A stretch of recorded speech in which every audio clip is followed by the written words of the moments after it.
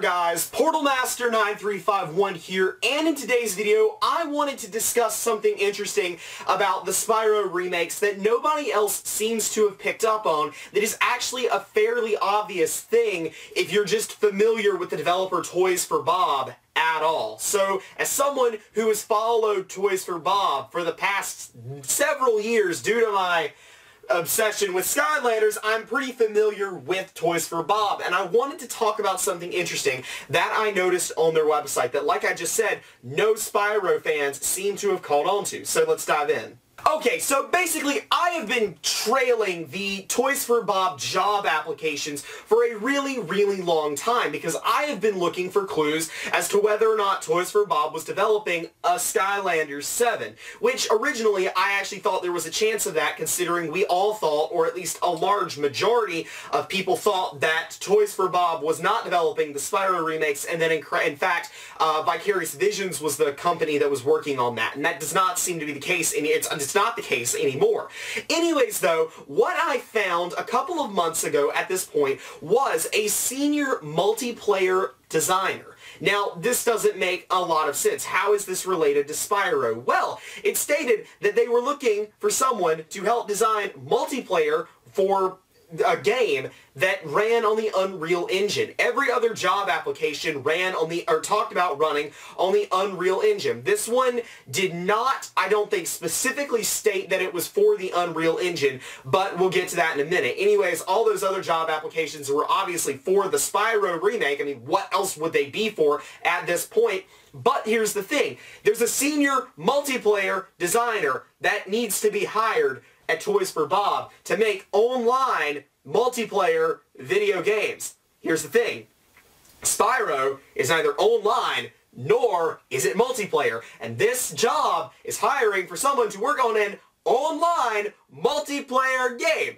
But it gets even more interesting because now that we have actually officially revealed the Spyro remake, if you go on to Toys for Bob's website and you click on the job application now, it now states for the senior multiplayer designer, or whatever the official title is, that they're working on the Reignited trilogy. This does not make sense, y'all, because again, Spyro is a single-player, non-online game. For some reason, though, they're hiring a senior online multiplayer designer for this position, and it makes no sense.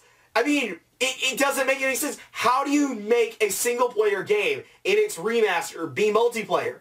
That doesn't make sense. And yet, here we are, right? This position that we're in, I'm going to keep saying it. It makes absolutely no sense for them to need to hire a multiplayer game designer for Spyro the Dragon. But yet, here we are. What does this mean? Honestly, y'all, I haven't a clue. Because, again, how do you make Spyro the Dragon, the original series, multiplayer or online? What facet of Spyro can be made online?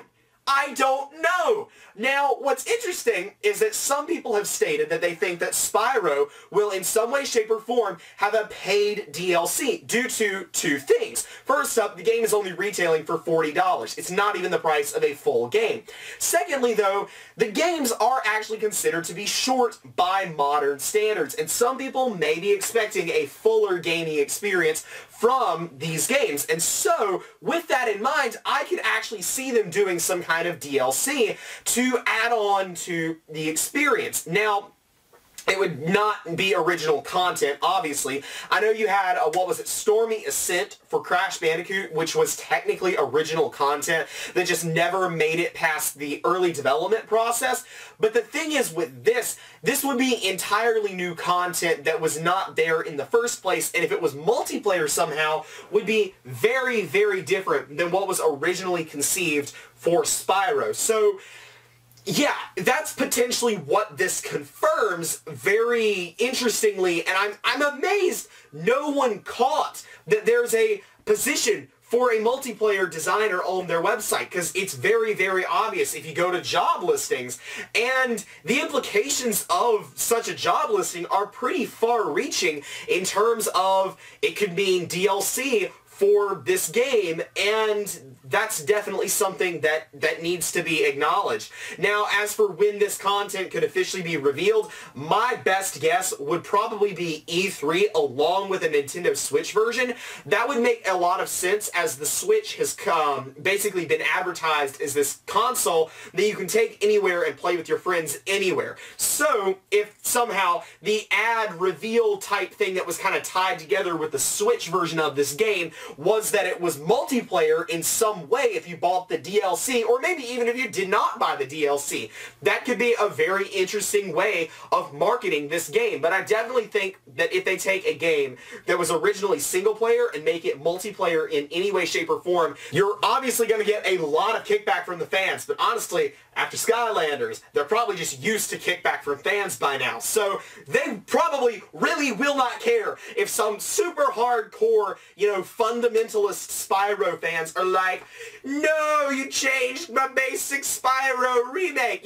There's gonna be those people, and I guarantee you those people are watching this video right now. I had to ban someone from my channel the other day because they were just ranting and raving about how their beloved Spyro had been tainted by Skylanders, something like that, and they just would not shut up about it. But, I understand that Activision would get kickback from it, but at the same time, if they think there's a way to make money off of it, they're gonna do it, as Skylanders pretty much proved. So nothing is beyond Activision for this remake, and paid DLC that makes the game multiplayer is not actually something I'd put beyond Activision, especially after we found this job listing. So it's interesting. It's very, very, very interesting, and honestly, we're just going to have to wait to try to understand this, because to speculate further, you can't very well. Anyways, guys, that is all I have for you guys today. Thank you guys so much for watching. Please tell me down in the comments what you think about this. Is it interesting at all to you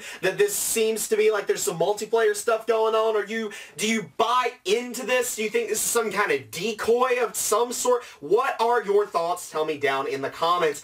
Anyways, guys, that is all I have for you guys today. This has been Portal Master 9351. Remember to like, comment, subscribe, and shout out to all of my patrons on Patreon, especially Liam Corner and the Collector Creepypasta. See you next time, guys.